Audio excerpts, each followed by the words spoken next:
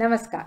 In the previous session, we understood what is Gauss's law and also obtained an expression for it, right? Today, let us understand, for some symmetric charge configuration, it is easy to find electric field using Gauss's law. This can be understood very well by taking up some examples. So let's see some 3 applications of Gauss's law and find electric field at a point due to a charged body. Okay? So let us start and understand some applications, right? Okay. So applications of Gauss's law. Field due to an infinitely long, straight, uniformly charged wire. That means we are taking an infinitely long conductor, then a straight conductor and uniformly charged conductor, right? Okay. Consider an infinitely long straight wire with uniform linear charge density lambda. So let us consider this, and all over there is charge. Let us take the charge as positive charge. Now I am considering 2 length elements here, charged elements here and here, say 1 and 2. So because of this, suppose I consider a plane, say for example, if this is a wire, this is a conductor, then I am considering a plane in this way, perpendicular to this length, perpendicular to this length. So this way, the whole around I am taking, the cross section. So there is a plane. If I consider that plane, then I can find what is the electric field at a point due to these 2 charged elements. So if I consider some length r from here, if I rotate that around the wire, then I get a circular disc around it. So let me consider that. So this will be this will be the circular disc, say area, in which I would like to find the electric field at the edge of this, any point. Okay, it may be here, it may be here, anywhere. If I consider, let me find out what is the electric field or what is the direction of the electric field which I get. So let us consider a point at this at the edge P. All right. So from here, let the radius or the radius of this circular disc be r, right? So this also will be r and this also will be r, right? So now let me find out what is the electric field at this point due to this charge element. So what will be the direction of electric field? It will be in this direction. Now if I consider, say, if this is the direction, I can resolve this into 2 components. One will be in this direction, right? And one will be in this direction. Similarly, due to this, there is electric field. Due to this, there will be electric field in this direction.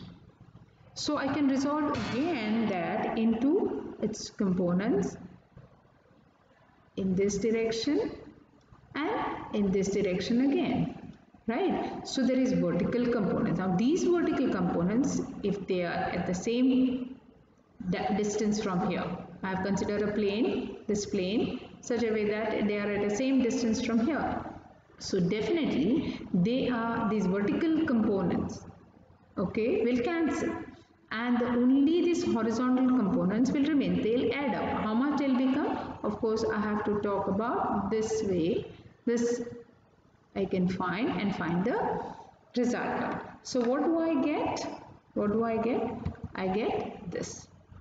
Alright, this will be the direction. So electric field at this point will be radial, in the radial direction, right? So we find that such pairs will always exist. Such pairs of elements always exist for which the vertical components will cancel and the field will be always radial. So we find that everywhere, if I take anywhere a point, since it's an infinitely long charged conductor, any place, if I take point here and try to find its electric field, we find that the electric field is always in the radial direction. So let us now understand. The electric field is radial everywhere in the plane cutting the wire normally.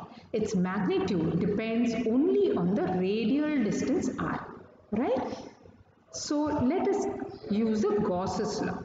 So let us consider now this conductor and it is charged, and let us construct a Gaussian surface that is in cylindrical, because wire is cylindrical. We'll construct a Gaussian surface which is cylindrical in shape. So this is one edge of that other edge, and I'm constructing a Gaussian surface. If I consider a point, say P here, the electric field will be always radial, and the electric field in this direction we need not consider, right? So P is a point here, electric field will be radial. What is the length? Let us consider the length of the constructed cylinder as L. So that means even the wire we are considering length L. So let us consider an infinitely long, thin, straight wire with uniform linear charge density lambda. Let us construct a Gaussian cylindrical surface as shown here in the figure. So what will be the flux through the two ends of the cylindrical surface? These two ends of the cylindrical surface, from top and bottom, the flux is 0. So since the field is only radial, so therefore E is normal to the cylindrical part of the surface. So if it is cylindrical part like this, it will be always normal to the cylindrical part of the surface. So its magnitude is constant since it depends only on R. The surface area of the curved part is how much? 2 pi RL, where L is the length of the cylinder. So therefore the flux through the Gaussian surface is given by what? We have already learned how to find the flux. E dot delta S. So flux will be equal to, since it is radial, so it is normal. So right, the angle between E and R is 0. So therefore cos of 0 is 1. So therefore we just get E into 2 pi RL, E into delta S, this area. Now, using Gauss's law, we want to find what is the flux. We need to find what is the charge enclosed inside this Gaussian surface.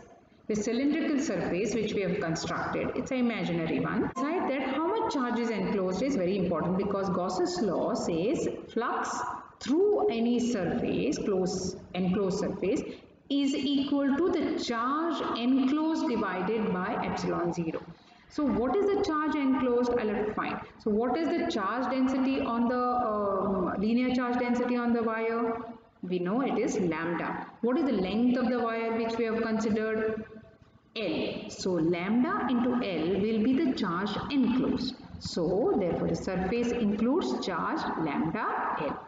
So now from Gauss's law, flux through this surface will be Q upon epsilon 0, which will be equal to lambda L upon epsilon 0. So we know flux is equal to E into 2 pi RL. Also flux phi is equal to, so I can write here flux phi is equal to lambda L upon epsilon 0.